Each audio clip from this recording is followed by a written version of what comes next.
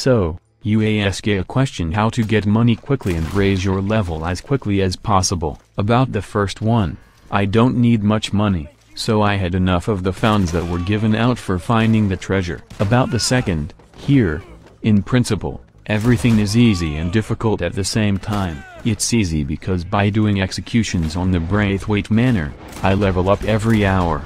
Difficult because, after the performing of executions, there is the unknown garbage happening with the camera. Hey, what the fuck? Oh, shit, not again, I'm begging you, fuck.